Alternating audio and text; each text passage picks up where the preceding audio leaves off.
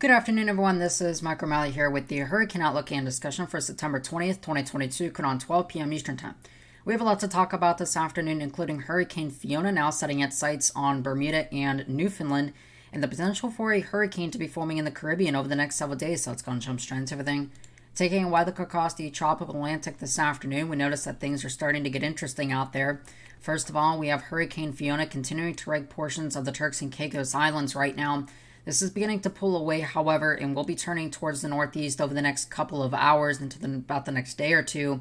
And then this will be setting its sights on Bermuda as this turns off towards the north and east, and then eventually could turn back north and west towards portions of Atlantic Canada.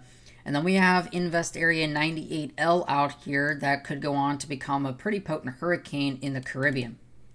So we look here at Hurricane Fiona this morning. We noticed that, again, the storm actually went through an eyewall replacement cycle earlier this morning. And so the initial intensity actually kind of plateaued for a little bit. However, we noticed that the eyewall replacement cycle is basically done, and we're starting to get a more consolidated eye structure here.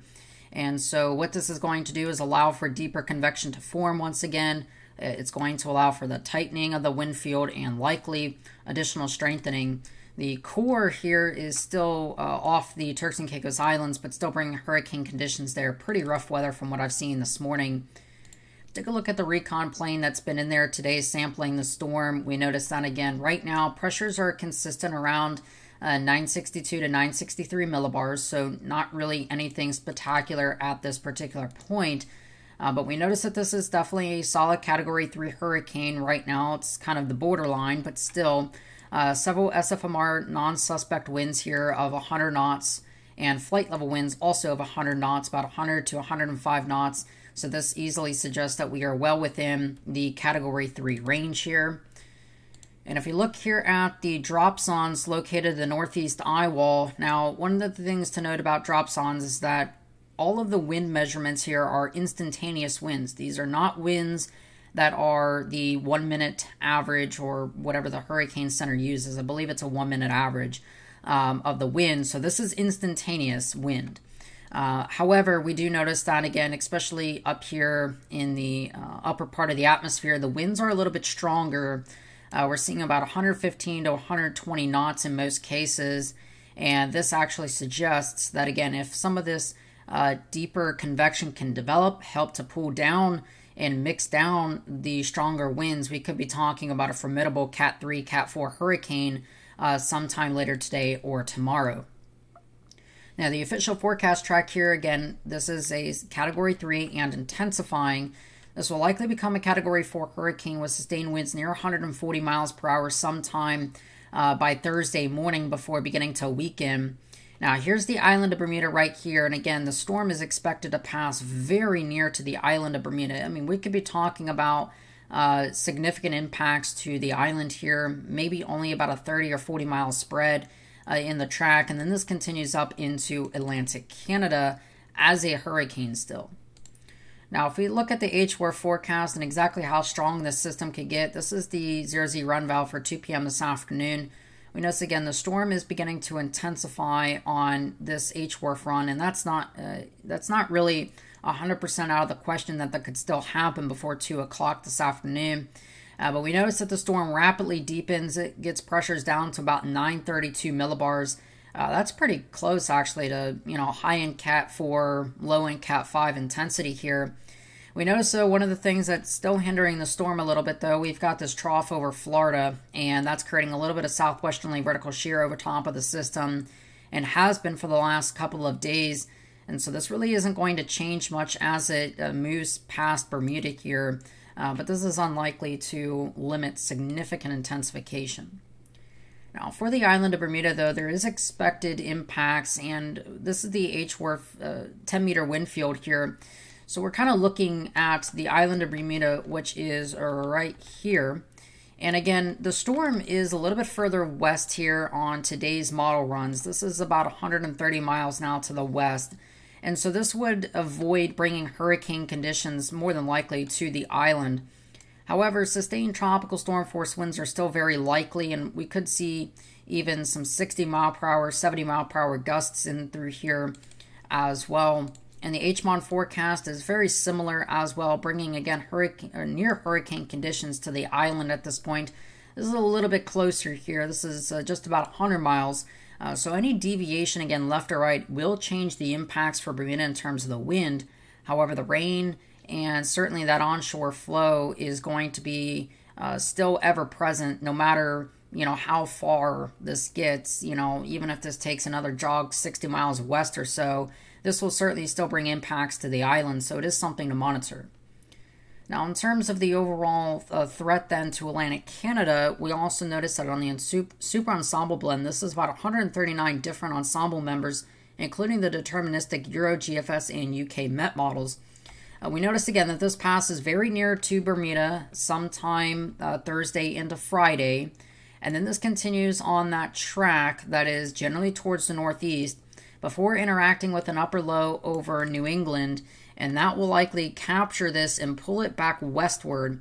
And this slingshots it into Newfoundland and Atlantic Canada at this point. And there's a fair bit amount of ensemble certainty here that this is the forecast that will happen. And this is actually going to be undergoing extratropical transition, which means it's only going to kind of sit around for several more days in this area. And so unfortunately, we're probably going to see some very significant impacts to places like Newfoundland and St. John's and Atlantic Canada over here. So it is something to kind of keep in mind. This is about the 5-day forecast here, and we're looking at potential impacts sometime within the next 5 days, probably by the 25th-ish, 24th, 25th-ish of September. So here in about 4 to 5 days, we're talking about impacts to portions of Atlantic Canada. Again, this will be a full-blown hurricane as it approaches, but losing steam. But that wind field is likely to remain and only expand, and that rainfall threat, that onshore flow, and that storm surge threat is going to be a major issue up there. So something to kind of keep in mind. So if you're up there, you need to be preparing for possible hurricane impacts within about 4 to 5 days from now. Now, we also have another tropical system out there this afternoon here. We've got Tropical Depression 8, a newly formed tropical depression. This was formerly Invest 97L. This will likely steal the name Gaston from 98L, but this will be moving off towards the north and west and likely becoming our next name system, next name storm of the 2022 hurricane season as this passes and moves towards the north and east. This will eventually slow down, undergo an extratropical transition, and move back towards the northwest here. Could get a little close here for portions of the Azore Islands. However, impacts at this time seem a little bit unlikely. However, they are on the edge of the 5-day cone here.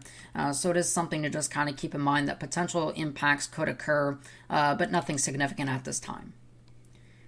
Now, in the rest of the tropics here, we also have another system today that we are watching, this potential Caribbean system. This has now been dubbed Invest Area 98L by the Hurricane Center. Now with a 70% chance of development as this heads towards the north and west here and enters the Caribbean over the next couple of days. If we take a look here at the visible satellite imagery this morning, we notice that the storm has had more deep convection this morning compared to yesterday. And so this is officially not a dead tropical wave. However, if we look here at the zoomed in visible or the zoomed out visible satellite imagery, we notice that there's a couple of things hindering the storm and its organization for at least the next several days. First of all, we notice that these arc clouds moving away from the storm environment, this is actually indicative of dry air, and this is not necessarily something unusual, especially in developing tropical waves. There is dry air that will be pushed out as latent heat, tries to build around this area. But we also notice that Fiona's outflow, you can kind of see it pushing in to the northern part of the Windward Islands at this point.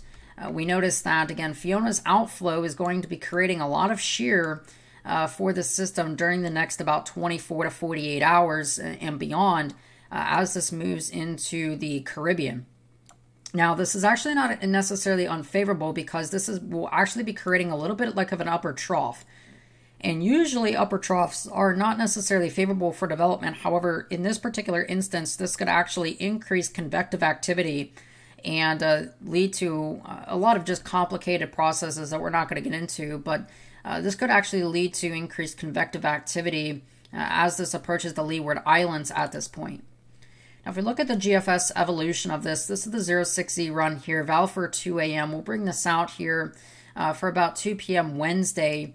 We notice that, again, we do have a storm here on the GFS. Now, whether this develops in 36 hours or not, I'm not necessarily sure about that. However, we do notice that, again, this does try to develop and moves into the Caribbean at this time. Now, the 12Z run here is a little bit weaker, still developing a storm, though, near South America and Trinidad and Tobago within about 2 days.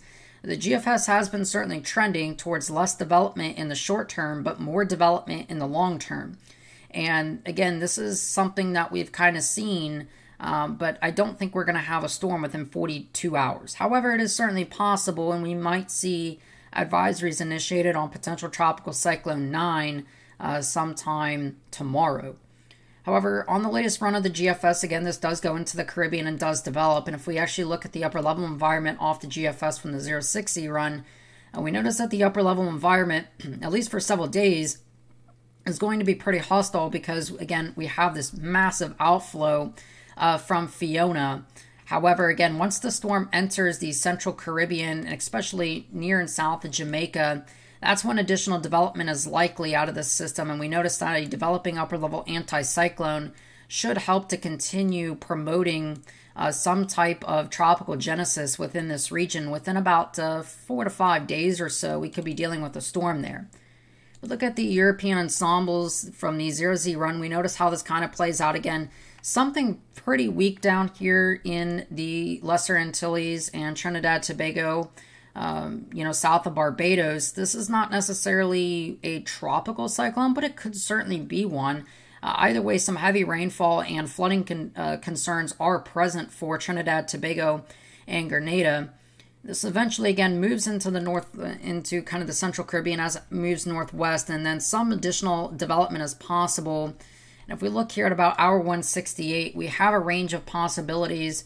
Again, kind of from a weaker low-end solution impacting portions of Central America to a stronger, more right track here impacting portions of Cuba potentially. So we have a long ways to go with this. Again, not certainly the end of the world right now, but certainly we have seen some indications that this might be a threat for the United States and more impactfully, certainly a potential down there in the immediate term for portions of the Caribbean. So we have a long ways to go with this system. We'll see what it does.